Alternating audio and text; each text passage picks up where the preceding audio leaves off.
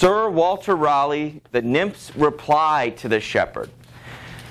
Now, Marlowe's writing of his pastoral sparked a lot of parodies, a lot of responses, because you might want to think, well, what did the love say? Did she say yes or did she say no? So Walter Raleigh comes up with, why don't I give him a response? So he comes up with the nymph's reply, so in essence the love's reply, to the shepherd. And so we see her counter and tell him what she thinks and what she wants. This is very similar to a parody like you've heard of Weird Al Yankovic. He doesn't change the music, he just changes the words. All right? He might change the rhythm and the beats and make it more polka-ish. But those are always parodies. And they're always loosely based on some original where if you listen, you know exactly what song he's riffing on. Here, you know exactly what poem Raleigh is riffing on. On 259, some information about him. This gentleman, you might remember him as an explorer. Sir Walter Raleigh was one of the first explorers to come over to America. He set up the tobacco fields and the tobacco trades in North Carolina. Why do you think they named it Raleigh, North Carolina? North Carolina Tar Heel fans? It's based on this guy. Okay, Raleigh. He was the epitome of a Renaissance man, looking at all those things that he did. He was rumored to be one of the lovers of Elizabeth. Remember, she did not get married. Okay, she did not have kids, but that doesn't mean she didn't have boyfriends. And he was definitely one of them. Interesting thing about his life, he went from a war hero, favorite of the Queen, and most loved man in England, to a heretic accused of high treason and a prisoner of the court for more than a decade. So after she died, her cousin James I from Scotland came down, and there was some friction between Raleigh and James I, and you can see more about that in reading about his imprisonment and so on. But being an explorer, being a courtly love of Elizabeth, okay, being a poet, that's that Renaissance man, good at a lot of different things. Page 280 and 281, the building background in the actual nymph's reply.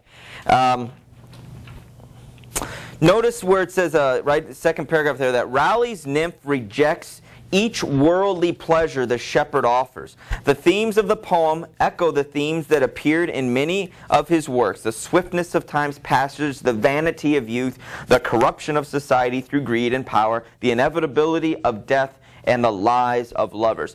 We're going to see the nymph's reply here, and it wasn't as positive in love. She wasn't moved by all of those nature things. Imagine some city girl. Would she be moved by that? Find some New Yorker, and she comes out to Huntertown, and they're trying to sell her on the gloriousness of Hunter. And I'm not slamming Huntertown, just the polar opposites. Do you see what I'm saying? And so this is somewhat comical and was very popular in its day, just because it was counterpoint to what Marlowe's was. Listen to the selection.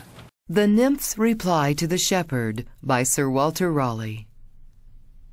If all the world and love were young, and truth in every shepherd's tongue, these pretty pleasures might me move to live with thee and be thy love. Time drives the flocks from field to fold, when rivers rage and rocks grow cold, and Philomel becometh dumb, the rest complains of cares to come.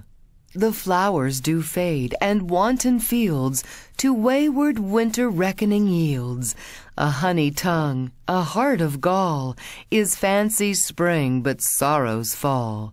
Thy gowns, thy shoes, thy beds of roses, thy cap, thy kirtle, and thy posies, soon break, soon wither, soon forgotten, in folly ripe, in reason rotten. Thy belt of straw and ivy buds, thy coral clasps and amber studs, all these in me no means can move to come to thee and be thy love. But could youth last and love still breed, have joys no date, nor age no need, then these delights my mind might move to live with thee and be thy love.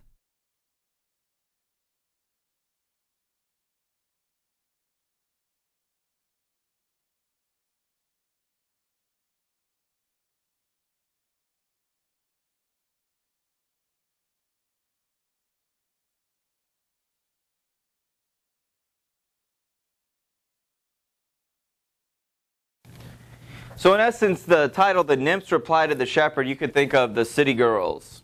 You know, she even says there at the end, if all of these nature things would move me, then yeah, I would come with you and be thy love. But it doesn't excite me. Remember that painting, that picture setting that we picked, you know, with the birds singing that we set, you know, on the rock and everything? Look at what she says about that.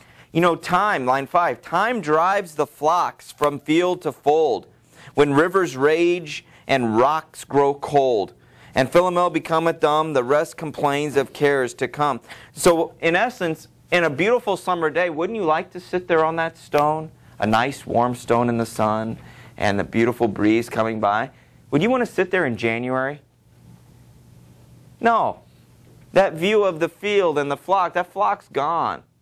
That rock's cold. That river bubbles and rages, and it's not that little bubbling brook anymore. And those birds that are singing, are birds singing now in January?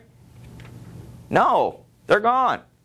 And so that beautiful setting, yeah, that might be nice for a little while, or every once in a while, or seasonal, but what you are offering me isn't what I want all the time, because you can't provide that, what you're saying, all the time.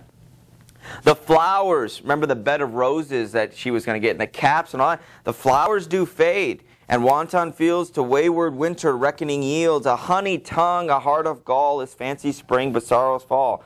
Notice all of these things, the rhythm, the words. Is Raleigh coming up with new things to describe nature? No, that's right. He's counterpointing everything that the previous poem mentioned. Everything Marlowe uses to try to woo her, Raleigh throws it back into the shepherd's face. You know, remember the gowns and thy shoes and thy bed of roses, the cap, thy kirtle, and the posies.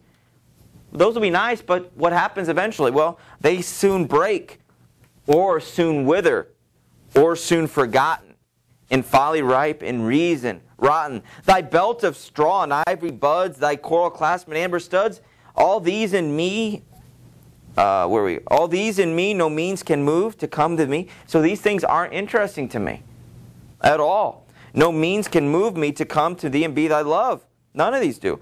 But could youth last and love still breed, had joys no date, no age, no need, then these delights my mind might move to live with thee and be thy love.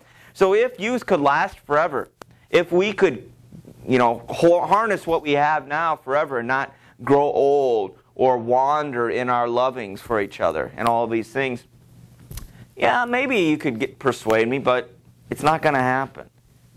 Okay, it's not.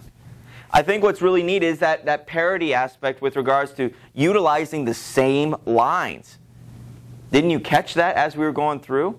Not just the same words here and there, but some of these were identical lines. And that just makes his use of his words that much more stronger and gets to the point a little bit better. Okay? So these are two wonderful pastorals in that look at how they focus on the natural life. The things you can get from nature, but more importantly, the appreciation of nature.